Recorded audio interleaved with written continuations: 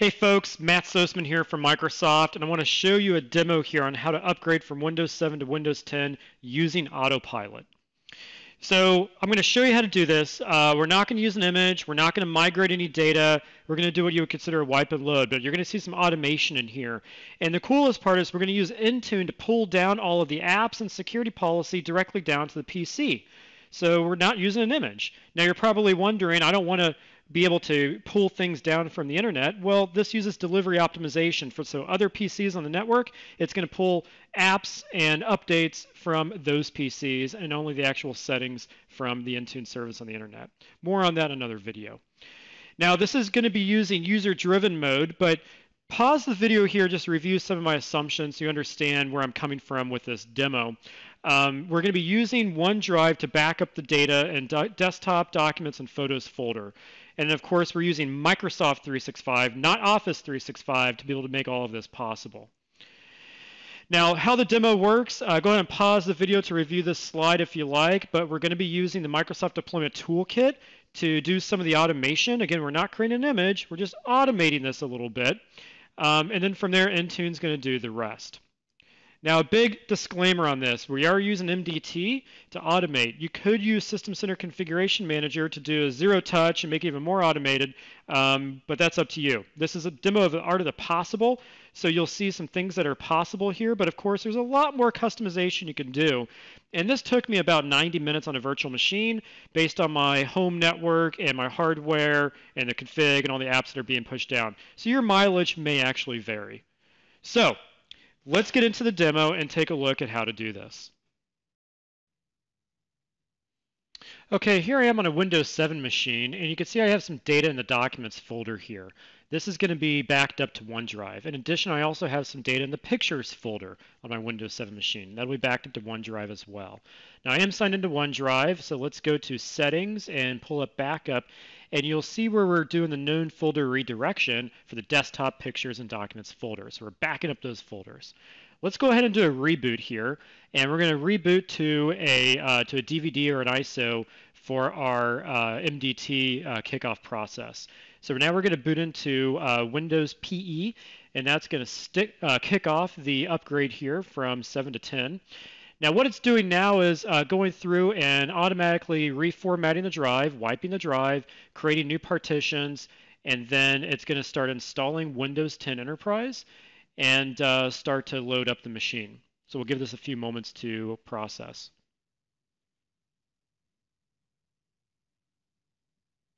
Now we're going to go ahead and do a reboot here and start booting into Windows, and you'll see here in just a moment we'll be displaying the out-of-box experience screen. And so here we are. Let's go ahead and enter the region here for the US. Now you could automate this with an unintended file, but now we're starting to get into image land and we really want to avoid that. But let's go ahead and choose United States here and click yes.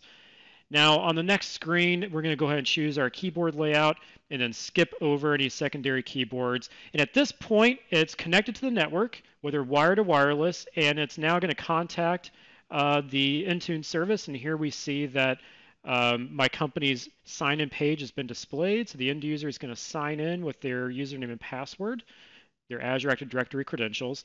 Now we're going to challenge with multi-factor authentication. So I happen to have an Apple Watch. I'm just going to tap approve here on my Apple Watch, and that's the push notification coming from the Microsoft Authenticator app to challenge with MFA. Now this will start to process at this point. And so now it's going to go through. Intune is kicked in at this point. So this is Intune and Autopilot preparing the device. So we're going to join it to Azure Active Directory so we can manage it with the MDM provider known as Intune. And then after that, we're going to go through and start setting up the device, applying security policies, pushing down Wi-Fi profiles, certificates, installing any apps like the Office client or Chrome or anything you want, line of business apps.